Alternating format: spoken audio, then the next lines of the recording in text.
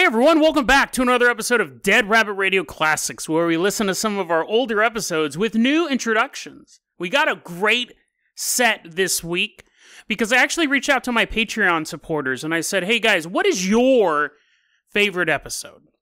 And I got ones that I don't think I would have picked myself, and they're good ones. They're really good ones. When you've recorded 548 episodes, a lot of stuff gets lost in the shuffle, and a lot of times when I'm scrolling through my files looking for something, trying to do something, I'm like, what in the world is that? I don't even remember that title. What in the world? I'll have to look it up. But all of the ones that were picked for this week, right when they just said the title, I was like, oh, I remember that episode, because these ones really do stand out in one way or the other. I was actually given this idea by Mikhail Malone. He was actually the first one. He had recently said, hey, my favorite episode was Tarrare. Now, I know I'm mispronouncing that still to this day. He goes, I really like that Tarrare episode. And I go, oh, that is actually one of my favorites too. And I thought about it, and I go, I'm going to let the Patreons pick this week. So hats off to you, Mikhail. You're the one who started this one off. First off, when you listen to this episode, if you just want to get to the episode, you can skip past all this. This is what I feel is a perfect Dead Rabbit Radio episode. Within the course of about 30 minutes, we cover 3 topics in depth. A lot of times people go, hey, how come the show's not longer? How come you don't delve into a story more often? It's because of episodes like this. Like, I could have easily taken any one of these topics and talked about it for an hour straight, but I feel like you'd be dragging it on. The first story about the Indian temple to this day intrigues me. Like, it's one of those stories. I didn't know it was on this episode till I re-listened to it, but I think it probably could have been the headliner episode if I had thought about it. Like, the story in the Indian temple is so bizarre. Generally, I start off with smaller stories. I usually call them starter stories. And then we have the title story at the end. The Indian temple stands on its own as being a completely bizarre story. And to this day, I still think about it. And I'm like, I wonder if they've ever opened that door. Really, really weird topic. And it stuck with me through 548 episodes. The second story is about the Ebola outbreak in Africa, which it's funny because listening back to it, I'm like, I don't know, might be a bunch of zombies running around by summertime. That didn't happen. But instead we got COVID-19. It was like zombies, but we couldn't move. We had to stay in our houses. It was reverse zombies. They were in your house, and you couldn't get into other people's houses. A very, very interesting story. And of course, the Tarrare story. I love this story. And again, I don't want to keep patting myself too much on the back, but you get all the information you need in the, however long it is, 15 minutes long. You can go out and do more research on this guy, and you'd probably find like couple other weird things. But I was able to boil the bones of Tarrare into a delicious pus-filled soup for us. It's an episode that I've thought about, again, where it's 400 episodes later. I still think this is a standout episode. I hope you guys enjoy it. I consider it the blueprint for what I enjoy a good Dead Rabbit Radio episode to be. A lot of times nowadays there are 2 stories per episode. Sometimes there's 3. And I'm shocked when I listen to these old episodes and there's like 3 stories in them. I'm like, whoa, I must have been able to compact stuff more. I don't know if I was better at compacting stuff in, or if I let stories breathe a little more. I don't know what the balance is. Sometimes I'll do 3 stories, but enough with the nerd talk, enough with the behind-the-scenes talk. Guys, I really hope you enjoy this episode of Dead Rabbit Radio Classics, episode 120, Tarrare, the man who ate everything. A temple in India holds riches and curses. Then are we on the cusp of a modern-day zombie outbreak? Seriously. You guys are like, nothing serious, but no, it's an interesting one. And then we find a man who can eat anything. Yes, anything. Today on Dead Rabbit Radio.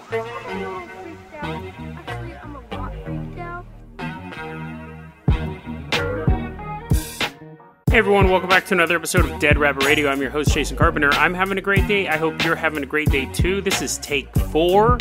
Spent the past hour here doing different takes. It's driving me nuts. Mondays are actually really hard to do because I've been out of practice for a while and I'm like, grrr. but so goes the world of podcasting. There is a guy on YouTube, not a YouTuber as far as I know, but they're one of my listeners on YouTube. I love you to death, dude. Hey, you suggested that I do a story, and I thought, oh yeah, that'd be an interesting one, because I had a vague knowledge of it. But Pawnrawl, I know, I've seen you pop up on a couple different videos. I've seen you commenting on a few of my podcast videos on YouTube. And I know you listen to the show. So when you suggested this story, you knew the torment you were about to unleash on my audience. Because I have a hard time pronouncing cities in America. And Pawnrawl suggested a story that takes place in India. Now, the story is the Padmanabhaswamy Temple. Okay, I'm not even going to try that one again. The temple. And it is this, Pawnrawl, really, I love you, and thanks so much for listening, thanks so much for the suggestion. But there's this temple in India that there was always this legend that it was full of treasure. This is going to be a fairly short story. But there was always this rumor that there was this treasure in this temple. And back in, but back in 2011, the government said, you know what, let's go through and find out actually what's in this temple. We should catalog it, because it's been there since like 3 AD. And they're like, hey, you're finally getting around to it, right? Let's do this. While they were snooping around the temple, they found 6 hidden doors that they never knew was there. And we'll get into that in a second, because that's an interesting thing. You find these 6 hidden doors, and they basically label them A through F. Now, I don't think they used the English letters, but it was basically just like, this is door A, this is door B, so C, so on, but in Indian letters. And so they start opening the doors, and they find amazing riches. Gold, ancient gold coins, diamonds, gems, diamond necklaces encased in gold with gems. I don't know, just these amazing artifacts. And they're like, oh my God, we're rich. I mean, we're the government, so we're rich anyways, but we have this untold, unheard of fortune just laying in this temple. And they're opening the doors, and they're like, oh, doo-doo-doo-doo, like just these sparkly gold nuggets hanging out. The gold coins are winking at them, and a little thumbs up, finally finding them. But door B can't be opened. Door B is sealed shut. Now, they were all technically sealed shut, and they were all hidden, but door B is impenetrable. And they've tried opening it several times. You know, like, I've jiggled the knob, whatever. They've tried seeing what's behind door B. But the problem is that door B has a legend behind it. Now, back in the 1930s, that region was super, super poor, and they were actually having like a starvation issue. Which, I mean, I guess is just starvation. That's the issue. They didn't have enough food. Now, this is what I thought was weird, because in 2011 they said, let's go see what's in this temple. But in the 1930s, they go, hey, we're pretty sure there's a bunch of winking gold coins in that temple. Let's go in there. And for whatever reason, the first door they tried to open was door B. And, sorry, that didn't happen in 1930. That happened 100 years ago. So in 1900, the region was, something else happened in 1930. So in about 1900, the region's super poor and they're starving and everything like that. They go to open door B, and they hear a curious sound on the other side of door B. A sound you shouldn't hear on this other side of any door in existence. That's the sound of the ocean. And they're like, let's not open this. Let's not go here. And they thought, this door must lead to the Arabian Ocean, which actually I figured would be closer to Saudi Arabia, but apparently it's also close to India. They have big coastlines. But anyway, so they didn't. And then a bunch of people starved. I don't know why they didn't try the other doors. Maybe they didn't know the other doors were there because they were so well hidden. In the 1930s, some burglars were like, hey, dude, sometimes when I'm walking by that temple, I hear the sound of coins winking at me. So they try to open door B, and a bunch of snakes jump out of the door and chase them off. Noxious snakes is the term. So a smelly snake. Or unless the word means something else that I don't know of. To this day, that door has never been opened. Door B has never been opened. And the legend is that only a cleric or a high-level saint can open it. So break out your Final Fantasy VII saves and see if you... I don't know if there are saints in that. But anyways, break out your role-playing game. Whatever role-playing game you do, level up your saint, try to open this door. Because they believe that it is sealed by magic And unless the seal is broken, even though the door, they believe, can be opened with modern technology, i.e. dynamite, they think that opening the door without removing the magic will cause great catastrophe to the region. Like a giant the Arabian Ocean emptying into the middle of India.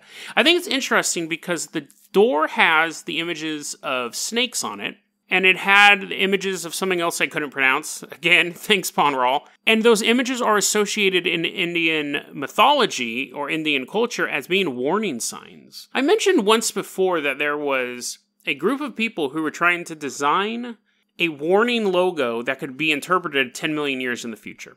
Because we want to bury all this nuclear waste in Nevada, but they don't want anyone stumbling across it, long after we're gone and opening the doors and irradiating the entire western half of the United States. So they go, what type of image can we come up with that millions of years from now people will not interpret as anything other than dangerous?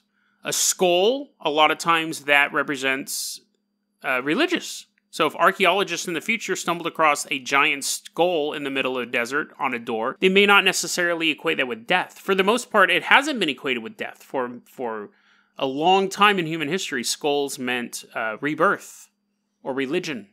But they're saying that this is a warning, do not open this door. I think that's really interesting because who knows what's behind it?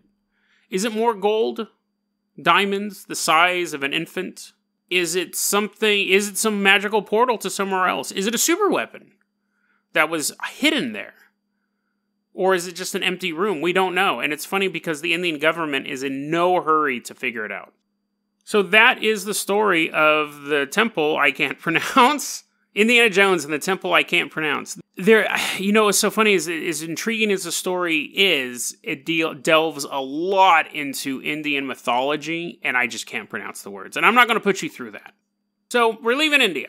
We'll probably be back to India at some point, because they do have a lot of cool mythology. It's just, it's the language barrier. I just can't pronounce that stuff. And I don't like to give foreign places nicknames like Padmanabhaswamy Castle. We'll just call it Patty. I don't like to do that.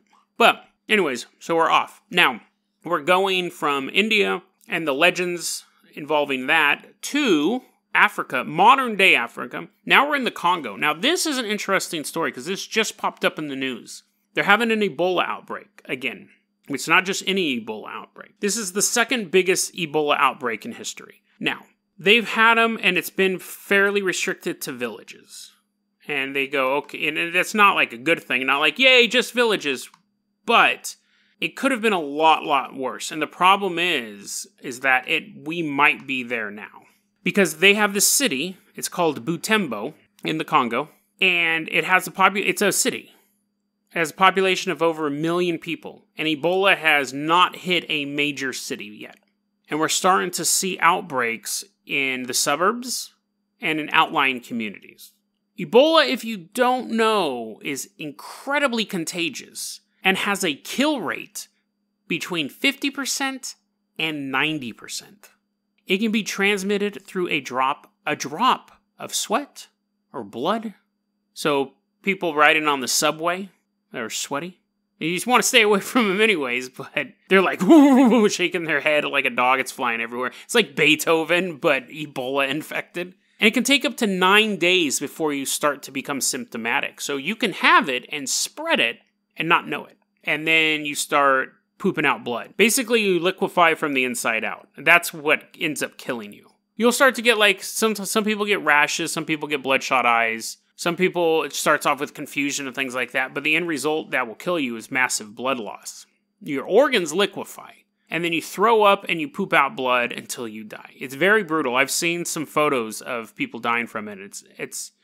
They're alive. I saw a photo of a guy sitting in the middle of a street and just blood all on the ground underneath his butt. He's laying down, he's sitting. But you just see a puddle of blood because he's pooping out blood and he's reaching out for help, and everyone else in the photo has given him a 10-foot radius. Because he's dead. There's nothing you can do.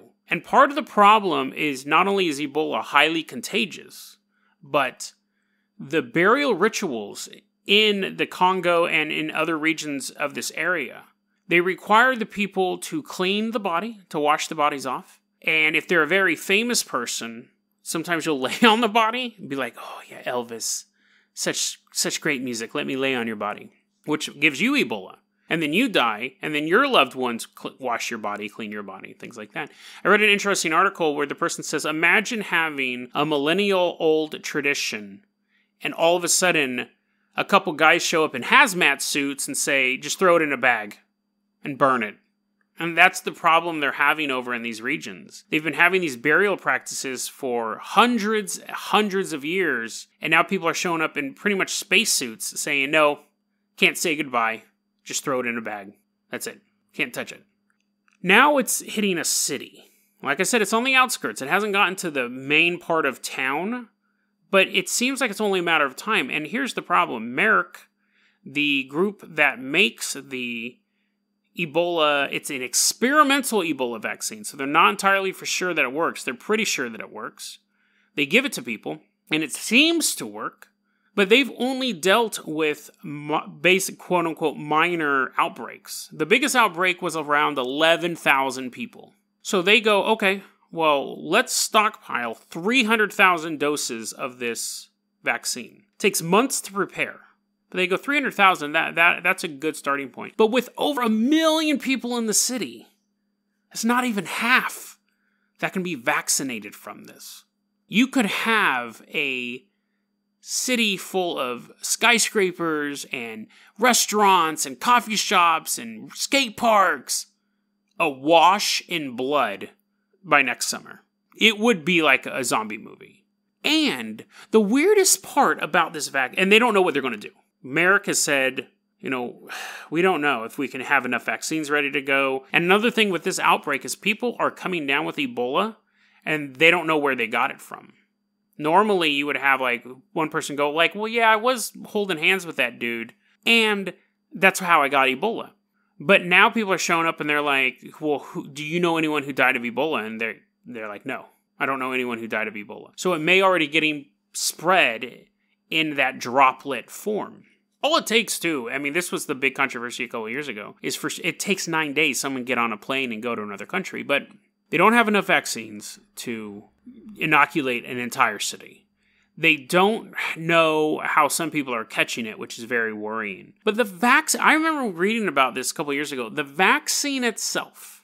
So Merck is a company, and a company's goal is to make profit. Companies tend to have secondary goals. Walmart's goal is to make profit. And Sam Walton's goal, at least, you can argue whether or not Walmart's still about it, but Sam Walton's goal was to give customers low-price items. That was, he wanted to make money and keep the company going, but his secondary goal was to allow people to buy stuff at the lowest price possible. That's an admirable goal. Merck, their main goal is to make money, and their secondary goal is to help people. But when you come, and most corporations are like that. Amazon's like, hey, we want you to have access to all the entertainment you want to, but, our main goal is to make money. That's a little capitalism side note there. Merck said, listen, we can make this Ebola vaccine, but the truth of the matter is that Ebola is quite rare. So the amount of money that we put into making this vaccine, we have to recoup. Not just the research and development, but producing the actual physical vaccine itself. It's quite rare. It'll take us forever to recoup a profit from making this. And then some genius there, probably Max Brooks or George Romero, said, you know what else is rare that we have a vaccine for that we can stockpile, but it's so rare it doesn't really make it cost effective for us to make all this vaccine for? And we can combine them together, and they're like, yes, Mr. Romero, what's your suggestion? And he goes, rabies. Rabies is a vaccine that is needed, that we have, but it doesn't make sense for us to make a separate rabies vaccine. What if we took, this is 100% true, what if we took the rabies vaccine and the Ebola vaccine, combined them into a single vaccine, so we can give it to either person? And people are like, yay, clapping, having no... You ever wonder why people in zombie movies act like they've never seen a zombie movie? Because people in our planet act like they've never seen a zombie movie. Why would you invent something? Because remember, a vaccine tends to have a element of the disease in the vaccine. That might not hold true across all vaccines, but like the flu vaccine, they're like, oh yeah, it has a little bit of the flu vaccine. You might get sick, you might find a little... You're gonna give me rabies if I have Ebola? Or if I have rabies, you're gonna inject me with something that has Ebola in it? You've basically created a crazy, blood-spewing monster who's just gonna run around spitting blood at everybody and doesn't care because he has rabies. Why would you combine those two? Why don't you combine Ebola and, like, I don't know, antidepressant medicine or something that makes you sleepy? Anything else? I guess people who have depression don't want to be injected full of Ebola, but those are the two, that's like at the beginning of I Am Legend, the movie. They invent the cure for cancer and it turns everyone into a vampire. I don't know if I would take that vaccine. And I don't know if I would hang out with anybody who took that vaccine. Because again, you've now created a crazy, 28 days later, rage-infected monster. No! Put something else in that vaccine, Merrick. But 300,000 doses of that rabies/Ebola vaccine is on its way to a major city in Africa. Okay, the last story we're going to talk about. It's funny because I heard about this story when I was a kid. Because I've always been reading this weird stuff. And as I was researching this, I realized the version I heard as a kid was heavily edited. So we're going to France. We'll hop in the Carpenter Copter because I want to get out of the Ebola city of Congo. We're going to fly above, just right, like they're like running towards the helicopter. Get on. Miniguns are out of ammo. Get on. That's not you making that noise. That's the zombies behind you. You hop into the helicopter. It's so funny. I get accused of racism all the time for this podcast. This isn't helping. But anyways, they're chasing us down. Jump in the helicopter. They're forming like a human pyramid to try to get us. Take off. Just as we start to see the nuke coming towards the city. Anyways, we're going to go to France. We're going to go back in time so we don't have to worry about zombies. I don't know why the helicopter made an airplane noise, but anyways. We land. And we're now in the 1700s. We're in 1700s France. And there we're going to meet, we see a guy walking down they had roads back then. Walking down the trail. That's a safe bet. He's walking down a place where there's no grass in a straight line. And his name is Tarrare. Tarrare. Now, again, I had to talk about this during the India segment earlier. You should know by now that I can't pronounce my R's either. So if you don't know what I'm saying, he's a French guy, and his name is Tarrare. Tarrare. So anyways, Tarrare, I don't know why I picked these stories to go all in the same episode. Tarrare, it was this French guy. We look at him and we're like, that is a skinny man. That is a skinny man. He is of normal height, whatever that may be. He's 100 pounds. He looks to be 100 pounds. You're like, oh man, you need to eat something. 100 pounds for being in your 20s is quite slender. That's when he lifts up his shirt and billows of loose skin just... And like deflated balloon just kind of like slope towards the ground. And you notice that even though he's only in his 20s, his face is super wrinkly. He looks like a 100-pound man whose skin is just melted jello. Now, Tarrare was a medical freak. There's a few other people who have this condition, but Tarrare is the most notable. When he was a kid, his appetite was insatiable. He couldn't stop eating. And eventually, he not literally, but he ate them out of house and home. He didn't eat the house. He wasn't like, you know what? Actually, he would have. We'll get to that in a second. He actually would have given the chance. And so his parents kicked him out because they're like, we saw you eyeing the floorboards. They kick him out because they couldn't afford to keep him. And he ends up joining like a bunch of circus freaks. And his show was, let me eat whatever you got in your pockets. Hey, you, what do you have in your pockets? And he's like, I don't know, like a couple shillings. And he's like, well, that's weird. This is France. You should have francs. And he's like, oh, yeah, that's what I meant, francs. So he'd eat the francs. And he goes, what do you have? And the person's like, I have this potted plant in my purse. And he's like, give it to me. He'd eat it. Now, his jaw didn't distend and he ate a whole pot, but he would eat cats. He'd be like, hey, hey, cat lady, can I borrow one of those? And she's like, sure. Are you going to pet it? And he's like, pet it from the inside. He'd rip its stomach open and eat the guts, and then he would eat everything but the bones, and then he'd throw up the fur and the skin. And then at that point, everyone would kind of just applaud. At one point, he was doing this act, and he got an obstruction in his stomach, and the other circus performers had to take him to the doctor. And the doctor was like fixing him up. And he goes, hey, I do this act. This is a true story. He goes, I do this act where I can eat anything. And the doctor's like, really? He's like, hey, let me eat your gold watch. He couldn't stop eating stuff. And the doctor said, if you ate my watch, I'm going to cut you open and get it out. To which I imagine Tarrare, grabbed the collar of his shirt and went, gulp. But anyways, he couldn't stop eating stuff.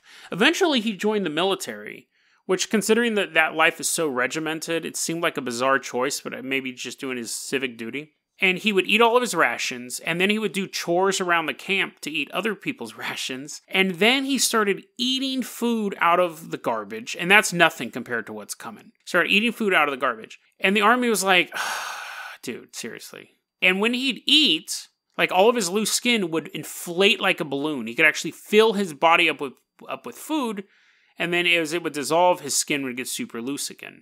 And finally, there was this dude at the camp, commander, and he goes, this guy's driving me nuts, but I have a plan. I'm going to make him swallow little wooden boxes with battle plans on them, and then he'll just walk across enemy lines and no one will notice him because he just looks like a normal dude, and then he'll poop out the plans to somebody else. And so they do a test. They give him a little wooden box and put a piece of paper in it, and he swallows it, and then a couple days later, he poops it out, or a couple hours later, whatever. He poops it out, and the box was fine, and they're like, oh, this plan's going to work. Now, let me tell you a little bit more about Tarrare. This was his description. He had an abnormally wide mouth and near invisible lips. Now, I don't think that meant they were like the Invisible Woman that you could see through. I think they just meant that he had super, super thin lips. Like I said, his face was super wrinkly, his skin hung super low. His skin, if you touched him, it was hot. He was hot to the touch. It's probably a big part of his metabolism. And he was described, this is a quote, he stunk to such a degree that he could not be endured within the distance of 20 paces. So just a super stink bag. You didn't want to be near him. And that was normal. When he ate, he smelled worse. He had constant diarrhea, and that gives a new angle to the story of them waiting around for him to poop out the box, and then it's all just like a huge puddle, and they're like, okay, let's get a private in here to dig through this stuff, because I'm not. He had chronic diarrhea, and it was, and again, quote, fetid beyond all conception. So they should have had a poet in the room, because you hear that phrase, they should send a poet to space. They should have had a poet. Beyond all conception, beyond what great ideas lay out in the universe, they cannot use to describe the smell of his diarrhea.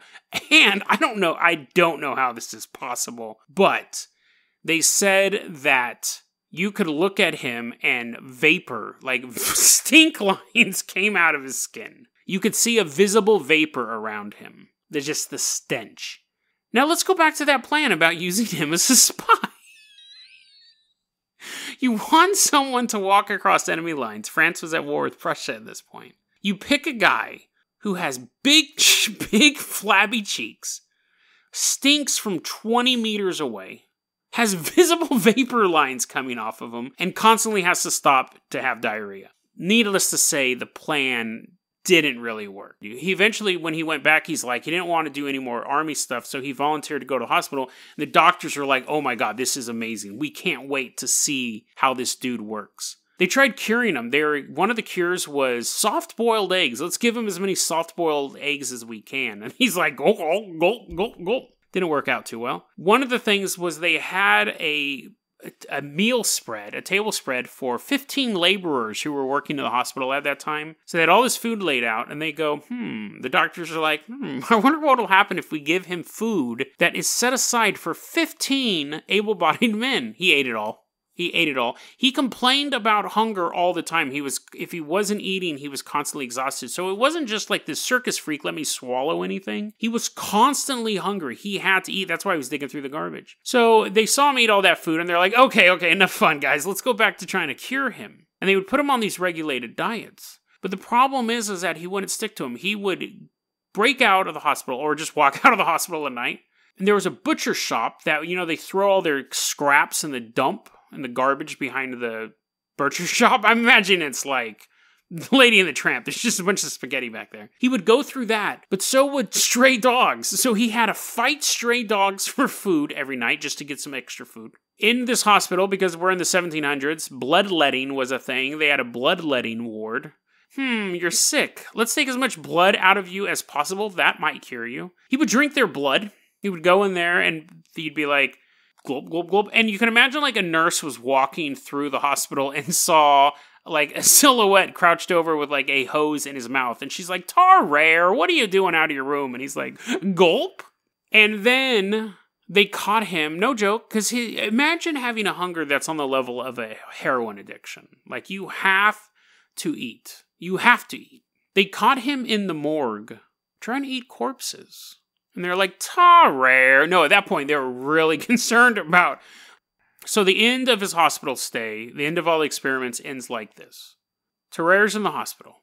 And he's probably sitting there and he has like an odd-shaped lump in his stomach. I don't know if that's true. But okay, let me try to stick to the fact. The fact of the story is... The fact of the story is Tarrare is in the hospital. And it was a fully functional hospital. So they had like the bloodletting ward and the morgue and other stuff going on there, including a maternity ward. Oh, wait, this baby wouldn't be there because this baby was 14 months old. But they did have a maternity ward. So, not the maternity ward because this baby's too old. This baby's graduated. The baby's there for some checkup. French measles. They want to make sure the baby doesn't have French measles. So... But one day the mom's like, here, baby, 14-month-old baby, I'm going to sit you down on this chair while I read this old-timey wood carving magazine. So she's like getting splinters reading this wood carving magazine. And she turns back, baby's gone. Baby's gone. Now, I don't know if that exact sequence of events happened either. The point is that Tarrare was in a hospital and a 14-month-old baby went completely missing. They never, ever found the kid. And they didn't go, oh, Tarrare. This time, they're like, that dude ate a baby. That guy straight up ate a baby. And he took off. He ran out. That's the end of that story. I was like, there has to be another answer. It has to be that they found the baby later. But from all accounts, he ate a living baby. Which isn't far from the other stuff he's done. We know he's eaten live cats and live dogs. And he's tried eating humans. So, I mean... Babies kind of look like food. They look like little rolls. Now, I would never eat a baby, but they look puffy. And so Tarrare, as hungry as he is, he could just be like, it'll probably taste like dinner rolls and marshmallows. I don't know. That's super disgusting. But anyways, actually, you think they would have found the bones because he doesn't eat that. He runs out of the hospital. Eventually, though, at age 26, died very, very young. He goes and he says... He goes to this other doctor, and he's like, oh, hi, I'm Tarrare. You might know me from the baby eating scandal, but I ate a gold fork a while ago, and I think it's still in me, and I'm super sick. Now, the doctor's looking at this saggy, fetid, gross diarrhea monster, and he's thinking, a guy who ate a gold fork, that's not the weirdest thing about you, but... Let's take a look. So he starts treating him and he goes, no, you may or may not have eaten a golden fork, but you have tuberculosis, advanced tuberculosis. And Tarrare's like, no, trust me, dude, I ate a gold fork. It's in my stomach. It really hurts. I've eaten tons of stuff, but for some reason that's not sitting well with me. Other than the fact that it's a 4-pronged metal object. He eventually does die though. And in his last moments, like the last couple hours of his life, 10 times the worst diarrhea. He was pooping out pus. Pus and blood-filled diarrhea. And then he dies. A fitting way to end to a man who had diarrhea his entire life. He had to one-up it. And so, one of the doctors who treated him at the baby-eating hospital came to this hospital because they called him up and they're like, hey, remember that baby-eating scandal? And he's like, oh yeah. We have that guy here. He says he ate a gold fork. And you can imagine the doctor at the other hospital, by that time, the phone's already like hanging off the desk and he's in his jalopy to get to this hospital. Or a horse, because they didn't have cars back then. But to get there, because he's like, dude, I want to find this guy because this guy was like a medical marvel. And he gets there. And the body's just laying there, and it's super stinky, and none of the doctors want to do an autopsy. And the Baby Eaton Hospital doctor says, I'll do it. I need to find out what made this guy tick. So they cut him open. His throat cavity was so huge that if you opened his mouth, you could look down into his stomach. His body cavity was filled with pus. Like his liver was covered in pus, and there's just like an ocean of mucus in there. And his stomach, all over the inside of his stomach were and his stomach was huge, by the way, like his actual stomach cavity. But all over the inside of his stomach were these massive, gross, disgusting tumors. It wasn't in the description they were gross and disgusting, but I'm sure they were. I don't think that's a stretch of the imagination. And no golden fork. So the question is did he really eat the golden fork? Probably, for whatever reason, because he's Tarrare.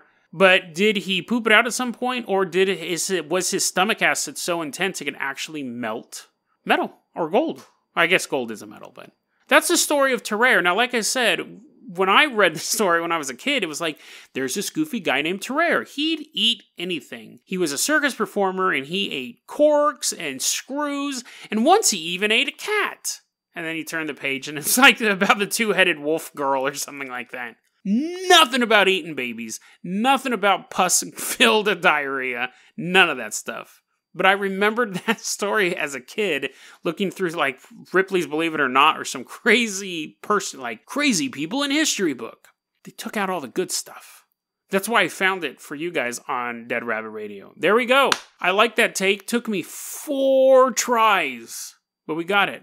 Takes a while to warm up on Mondays. It's weird because I have those 2 days where I don't do anything. But I went and took a shower, and I was like, I got to do it. It's my job. I got to do it. But we had a good one. I really like this episode. Now I like this episode. DeadRabbitRadio@gmail.com is going to be our email address. You can also hit us up at Facebook.com/DeadRabbitRadio. Twitter is @JasonOCarpenter. Dead Rabbit Radio is the daily paranormal, conspiracy, and true crime podcast. You don't have to listen to it every day, but I'm glad you listened to it today.